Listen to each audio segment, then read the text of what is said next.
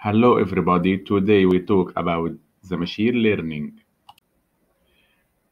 The machine learning is a branch of artificial intelligence that concentrates on improving computer or machine to enhance their performance through experience without direct programming.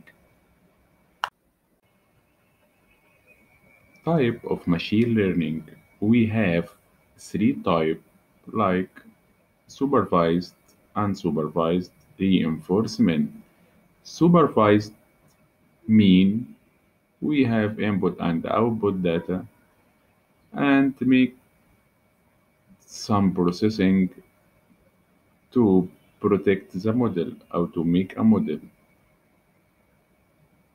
Unsupervised, we have input without output. The machine learning train with himself to make output. Reinforcement learn from experience.